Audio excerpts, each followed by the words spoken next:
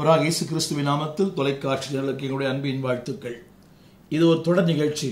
கடந்த சில வாரங்களாக ஆதியாமத்தின் புஸ்தகம் 1ஆம் அதிகாரத்திலிருந்து நான் பேசிக் கொண்டிருக்கிறேன். இன்றைக்கு ஆதியாமத்தின் புஸ்தகம் 20ஆம் அதிகாரத்திற்கு உங்களை நடத்தி செல்லும்படி அன்பாக கேட்கிறேன். இந்த அதிகாரம் பலமுறை வாசித்திருக்கலாம். இந்த அதிகாரம் ஆரம்பிக்கும் போது இப்படி ஆரம்பிக்கிறது: ஆபிரகாம் அவ்விடம் விட்டு தென் தேசத்திற்கு பிரயாணம் பண்ணி அங்கே குடியேறி அங்கே தங்கினான். அன்புக்குரியவர்களே, இந்த 20ஆம் அதிகாரத்தில் ஒரு 4 குறிப்புகளை நான் உங்களோடு கூட பகிர்ந்து கொள்ள விரும்புகிறேன். நம்பர் 1, தேவன் வைத்த இடத்தை விட்டு என்றைக்கு நீங்கள் இடம் மாறுகிறீர்களோ அன்றைக்கு வாழ்க்கையிலே பாடுகள். உலக மனிதர் சொல்கிறார்கள், இருக்கும் இடத்தில் இருக்கும் போது எல்லாம் சௌக்கியமே. அன்பானவர்களே, இன்றைக்கு நான் என்ன நினைக்கிறோம் என்று சொன்னால், நம்முடைய அறிவு, நம்முடைய திறமை, நம்முடைய அனுபவங்கள் அப்படி இருந்தால் இப்படி இருக்கலாம், இதை செய்தால் அப்படி ஆகிவிடலாம். அறிவை சார்ந்து வாழ்கிறோம், நம்முடைய அனுபவங்களை சார்ந்து வாழ்கிறோம். அன்பானவர்களே, தேவன் எந்த இடத்தில் நம்ம வைத்தாரோ அந்த இடத்துல இருங்கள். ஒருவேளை பாடுகள் வரலாம், போராட்டங்கள் வரலாம். இன்றைக்கு நகோமி குறித்து நான் வாசிக்கும் போது, அவள் பெத்தலிலே குடியிருந்தாள். அதாவது பஞ்சம் ஏற்பட்டதினாலே மோவாப் தேசத்திலே போய் அவள் குடியேறினாள். வாழ்க்கையின் விளைவுகள் என்ன? கணவனை இழந்தால், தன் பிள்ளைகளை இழந்தால், விதவையானால். எந்த நோக்கத்திற்காக அவள் போனாலோ அந்த நோக்கம் வாழ்க்கையிலே நிறைவேறவில்லை. இந்த நாளிலே நான் சொல்ல விரும்புகிற அந்த முதல் குறிப்பு என்னவென்றால், ஆபிரகாம் அவ்விடம் விட்டு அவன் பிரயாணம் பண்ணி, அதாவது காதேசுக்கும் சூருக்கும் நடுவாக குடியேறினான், கேராரிலே தங்கினான். அடுத்த வசனம் சொல்கிறது, அங்கே தன் மனைவியாகி சாராளை தன் சகோதரி என்று சொன்னதினாலே. அன்புக்குரியவர்களே, இங்கே நான் சொல்ல விரும்புகிற இந்த முதல் குறிப்பு என்னவென்றால், தேவன் வைத்த இடத்தை விட்டு நீங்கள் இடம் மாறும் போது வாழ்க்கை தாறுமாறாகிறது, விசுவாசம் தாறுமாறாகிறது. 19ஆம் அதிகாரத்திலே தேவனுக்கு ஊழியம் செய்தவன், வேதம் சொல்கிறது, அவன் ஓடி ஓடி தன் 100வது வயதிலையும் ஆண்டவருக்கு பணிவிடை செய்து தேவனோடு கூட அந்த என்கவுண்டர் வித் காட், தேவனுடைய வாக்கு தத்தங்களை பெற்றவன். சில நேரங்களிலே நாம் வாக்கு தத்தங்களை பெற்றிருக்கிறோம், ஆண்டவரை அறிந்திருக்கிறோம், ஆனால் உணர்ச்சிகளுக்கும் பல நேரங்களிலே அறிவுக்கும் நாம் இடம் கொடுத்து விடுகிறோம். வாழ்க்கையிலே எவ்வளவு உயர்ந்த நிலையில் இருந்தாலும் அந்த மக்களுக்கும் இப்படிப்பட்ட நிலைகள் வருவது இயல்பு.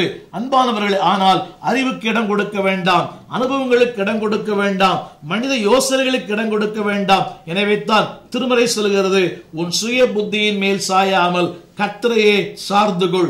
இன்றைக்கு ஊழியங்களிலும் வாழ்க்கையிலும் பல நேரங்களிலே அறிவு சொல்வதை கேட்கிறோம், அனுபவங்கள் சொல்லுவதை கேட்கிறோம், உணர்ச்சிகள் சொல்லுவதை கேட்கிறோம், மக்கள் சொல்லுவதை கேட்கிறோம், ஆண்டவர் சொல்லுவதை கேட்கிறோமா?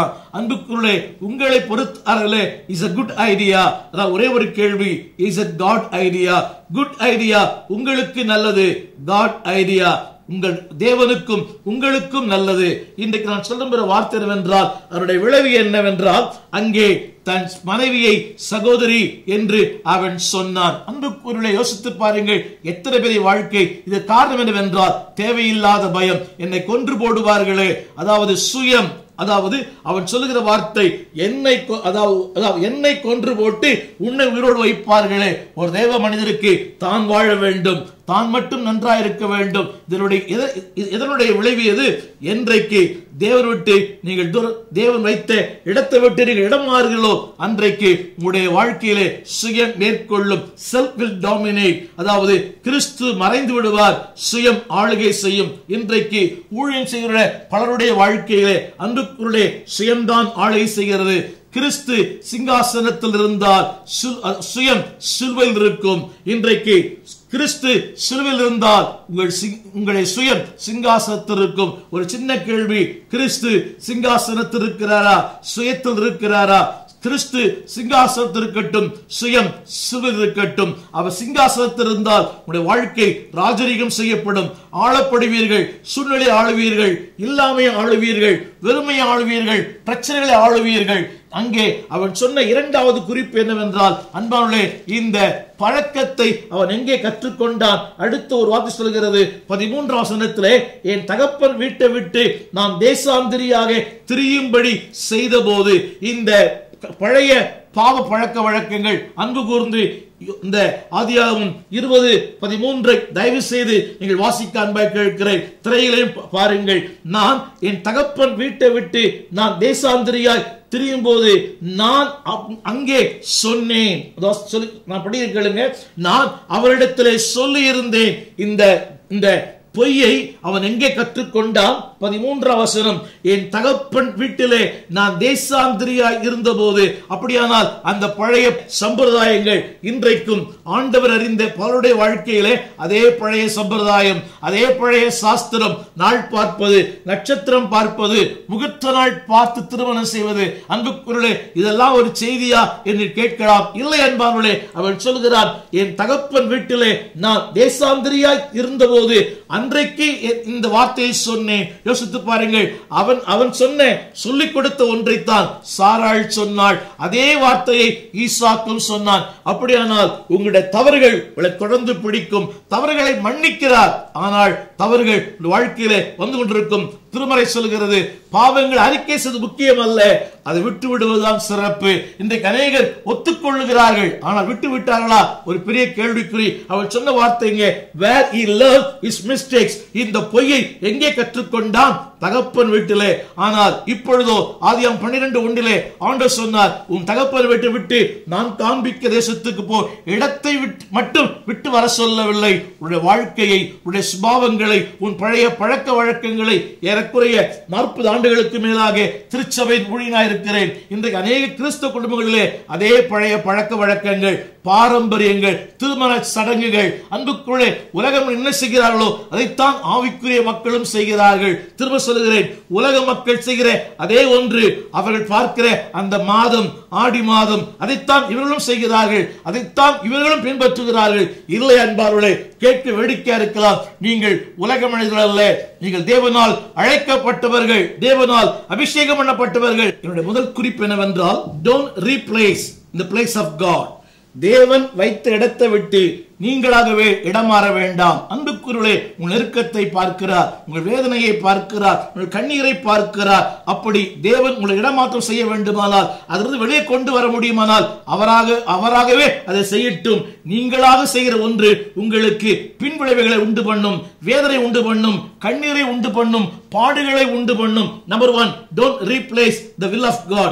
தேவ சித்தத்தை, தேவனுடைய இடத்தை, தேவ தீர்மானத்தை எங்கு வைத்தாரோ, ஒருவேளை அது ஏழ்மையா இருக்கலாம், அங்கே இரு, கர்த்தருடைய சிறப்பாய் மாற்றுவார். ஒருவேளை அது குடிசையா இருக்கலாம், அதே குடிசையை கர்த்தர் கோபுரமாய் மாற்றுவார். சிறை வாழ்வு மறையும், சீர்வாழ்வு மலரும், சீயோனின் மகிமை உன் வாழ்க்கையிலே மலரும். ஆனால் நீயாகவே உன்னுடைய சொந்த அறிவு, சொந்த கணக்குகள் வேண்டாம். தேவனுடைய இடத்திலே இருங்கள். Don't replace your ideas. Don't replace God's calling. Don't replace your attitude. உங்களுடைய எண்ணங்களையும் உங்களுடைய அழைப்பையும் நீங்களாக மாற்றிக்கொள்ள வேண்டாம். இரண்டாவது என்னவென்றால், ஒரு உலக மனிதனாலே அவன் கடிந்து கொள்ளப்பட்டான். 10ஆம் வசனத்திலே, பின்னும் அபிமெலேக்கு ஆபிரகாமை நோக்கி, எண்ணத்தை கண்டு இந்த காரியத்தை செய்தாய். அடுத்து 13ஆம் வசனத்திலே, அவன் சாராளை கடிந்து கொண்டான். இங்கே நான் சொல்ல விரும்புகிற வார்த்தை, ஒரு உலக மனிதன், அன்புக்குள்ளே ஒரு ஆவிக்குரிய மனிதன் உலக மனிதனை பார்த்து ஏன் இப்படி செய்தா என்று கேட்க வேண்டும் ஒழிய, ஒரு உலக மனிதன் ஆவிக்குரிய மனிதனை பார்த்து ஏன் இப்படி செய்தா என்று கேட்கக்கூடாது. அவன் சொன்ன வார்த்தை, எண்ணத்தை கண்டு நீ இந்த காரியத்தை செய்தாய். நாளிலே இந்த செய்தியை கேட்டுக்கொண்டிருக்கிற அன்பு சகோதரனே, எண்ணத்தை கண்டு நீ இந்த காரியத்தை செய்தாய். எண்ணத்தை கண்டு ஒரு தவறான உறவுக்குள்ளே போனாய். எண்ணத்தை கண்டு கர்த்தரை விட்டு விட்டாய். எண்ணத்தை கண்டு இந்த திருமண வாழ்க்கைக்குள்ளே உன்னை உட்படுத்திக் கொண்டாய். எண்ணத்தை கண்டு இந்த தொழிலுக்குள்ளே நீ போனாய். இது அபிமெலேக்கு ஆபிரகாமை பார்த்து கேட்டான், எண்ணத்தை கண்டாய், ஏன் இதை செய்தாய்? யோசித்து பாருங்கள்.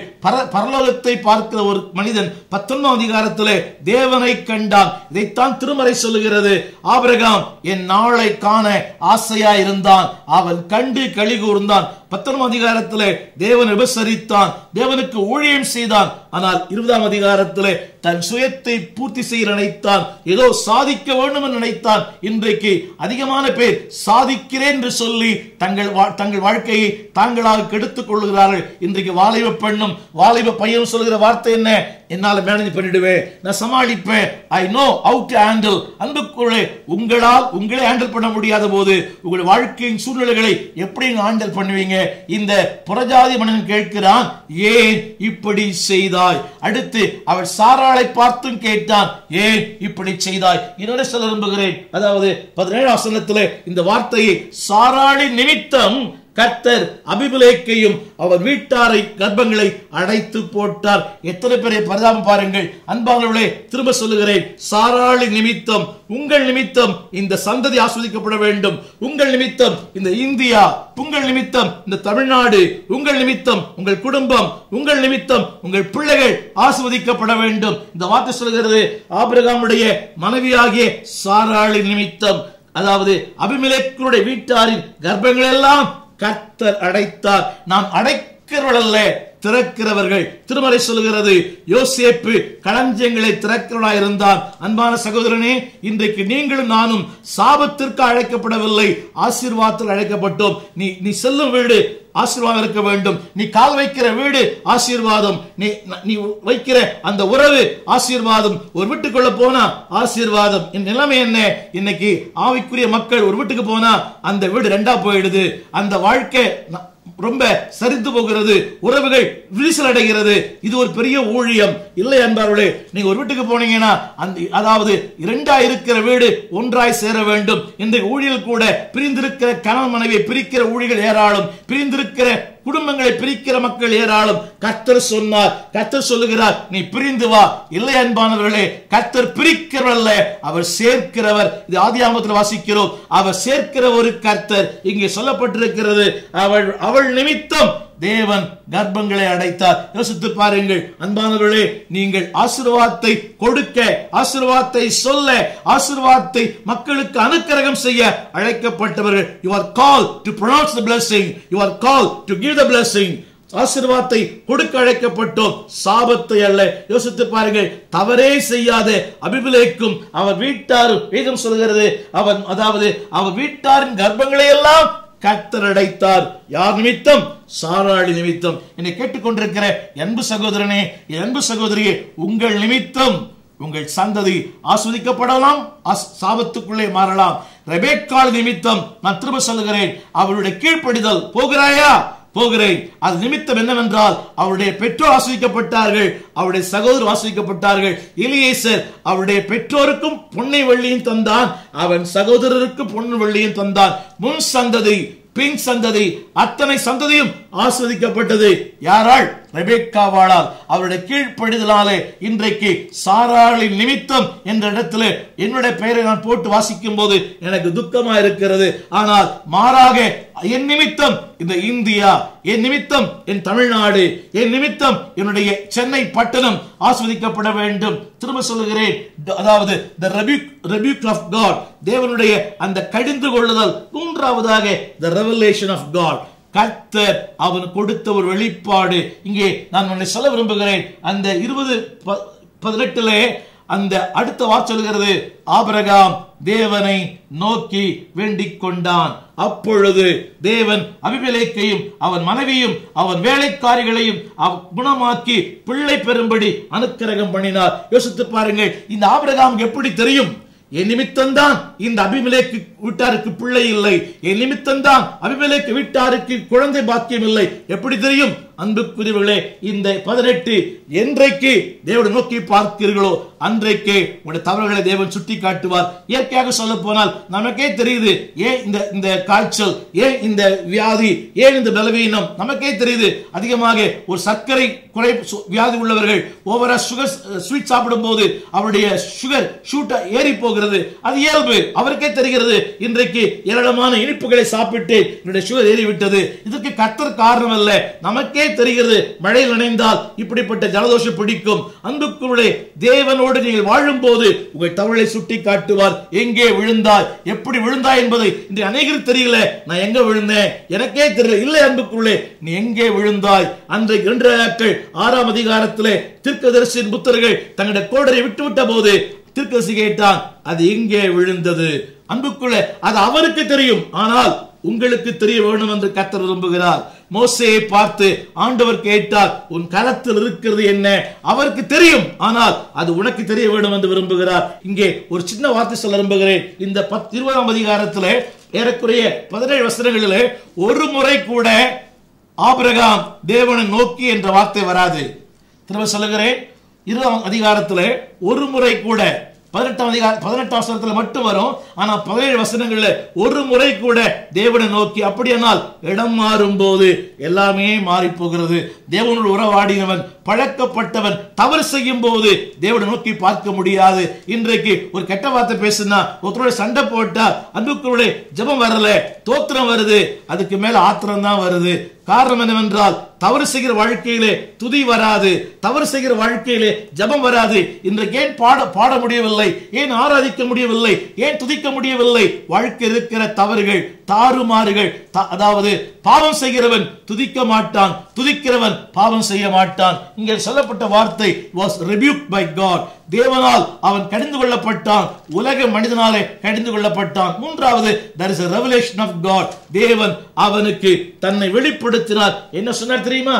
உன் நிமித்தம் இந்த வீட்டார் இன்றைக்கு பிள்ளை இல்லாமல் இருக்கிறார்கள். அன்பானவர்களே, ஆனால் வேதம் சொல்கிறது, இன்னொன்று சொல்ல விரும்புகிறேன். இந்த 20ஆம் அதிகாரத்தில் ஒரு உலக மனிதனோடு பேசுகிறார், ஆனால் ஒரு தேவ மனிதனோடு கர்த்தர் பேசவில்லை. 20ஆம் அதிகாரத்திலே 3ஆம் வசனத்திலே தேவன் இரவிலே அபிமெலேக்கு சொப்பனத்திலே தோன்றினார். இந்த திருமறையிலே ஆண்டவர் அதாவது சொப்பனங்கள் மூலமாக ஒரு சிலருக்கு மட்டும்தான் பேசினார். அதாவது தேவனை அறியாத ஒரு மனுஷனுடைய வாழ்க்கையிலே வேதம் சொல்கிறது, அவனோடு சொப்பனத்தில் தோன்றி. அடுத்த வார்த்தை சொல்கிறார் 6ஆம் வசனத்திலே, உன் உத்தம இதயத்தை பார்த்தேன். என்னை கேட்டுக்கொண்டிருக்கிற அன்புக்கு ஆவிக்குரிய மக்களே, ஒரு உலக மனிதனை பார்த்து தேவன் சொல்லுகிறார், நீ உத்தம இதயத்தோடு வாழ்ந்தாய். எத்தனை பெரிய சாட்சி பாருங்கள். வாழ்ந்தாலும் இப்படி வாழ வேண்டும். ஒரு உலக மனிதன் சொல்லுகிறான், உலக மனிதனை பார்த்து ஆண்டு சொல்லுகிறார், நீ உத்தம இதயத்தோடு வாழ்ந்தாய். உத்தமத்தை எங்கே பார்க்கிறோம்? நான் படிக்கிற கேளுங்கள். 16ஆம் வசனத்திலே, பின்பும் அவன் சாராளை நோக்கி 1000 வெள்ளிக்காசு கொடுத்தான். இதை ஏறக்குறைய 640 அமெரிக்கன் டாலர் என்று அந்த டெக்ஸ்ட் பைபிளில் குறிப்பிடப்பட்டிருக்கிறது. அதாவது 1000 வெள்ளிக்காசை கொடுத்தானாம். எதற்காக தெரியுமா? நீ முக்காடிட்டு கொண்டு போ. அதாவது இங்கே உன்னை சொல்ல விரும்புகிறேன், குற்றம் செய்தவன் பலி செலுத்த வேண்டும், பாவம் செய்தவன் பலி செலுத்த வேண்டும். ஆனால் பாவமே செய்யாத அபிமெலேக்கு இங்கே பலி செலுத்துகிறான். நன்றாக கவனியுங்கள். குற்றம் செய்தவன் பலி செலுத்த வேண்டும், குற்றம் செய்தவன் கிரை செலுத்த வேண்டும். குற்றமே செய்யாத ஒரு அபிமெலேக்கு, இதற்கு அடையாளம் கிறிஸ்து உனக்காக எனக்காக பலியானார். நீயும் நானும் பலியாக வேண்டும், நீயும் நானும் கிரயம் செலுத்த வேண்டும். ஆனால் அதாவது குற்றமே செய்யாத ஒரு அபிமெலேக்கு சொன்னான், இந்த பணத்தை தந்து நீ முக்காடிட்டு கொண்டு போ. ஏனென்றால் இனி ஒரு முறை இப்படிப்பட்ட யாரும் அதில் சிக்கிக் கொள்ளக்கூடாது.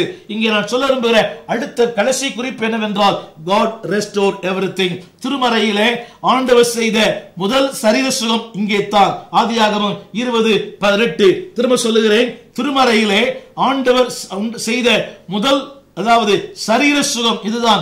அவளுடைய கர்ப்பங்களை தொட்டார். அவருடைய விளக்கம் என்னவென்றால், சரீரங்களை தொட்டார், சரீரம் இளமையானது. அது மட்டுமல்ல, அதாவது அவர்கள் தாய்மை அடைந்தார்கள். அது மட்டுமல்ல, பிள்ளைக்கு பால் கொடுக்கிற அந்த நிலை அடைந்தார்கள். அப்படியானால் சரீரம் தொடப்படாவிட்டால் இவையெல்லாம் நடக்காது. தாய்மை அடைய முடியாது, பிள்ளையை பாலூட்ட முடியாது. அப்படியானால் தேவனை தொடும்போது உன் வாழ்க்கை, உன்னுடைய சரீரம், உன்னுடைய குடும்பம், எதிர்காலம் எல்லாமே மாறும். There is a restoration. 21:1 சொல்லுகிறது, கர்த்தர் தாம் சொல்லி இருந்தபடியே அவன் மேல் கடாட்சமானார். அவனுக்கு 2ஆம் வசனம் 21:2 சொல்லுகிறது, அவனுக்கு ஒரு குமாரனை அவள் பெற்றார். நாளிலே செய்தி என்னவென்றால், don't replace நீங்களாக இடம் மாற வேண்டாம், சபை மாற வேண்டாம், ஊழியங்களை மாற்றிக்கொள்ள வேண்டாம். தேவனை தடுத்திருங்கள், சிறப்பாய் இருப்பீர்கள். இரண்டாவது, அப்படிப்பட்ட இடத்திலே the rebuke, நீங்கள் துன்பங்களை சந்திப்பீர்கள், தோல்விகளை சந்திப்பீர்கள், ஏமாற்றங்களை சந்திப்பீர்கள். ஆனால் இரக்கமுள்ள கர்த்தர் ஆபிரகாமுக்கு தரிசனமானார், அவரோடு பேசினார், அவன் வாழ்க்கையை உயிர்ப்பித்தார். உங்களை அப்படியே செய்வார். என்ன வந்தாலும் எது வந்தாலும் தேவனை மட்டும் விட்டு விடாதிருங்கள், தேவ சித்தத்தை விட்டு விடாதிருங்கள், தேவ நோக்கத்தை இழந்து விடாதிருங்கள். இதை இழந்தாலும் உண்மை இழப்பேனோ, வாழ்வு தந்தவரை உறுதியாய் பற்றிக் கொள்ளுவோம். கர்த்தர் உங்களை ஆசீர்வதிப்பார். ஆமென்.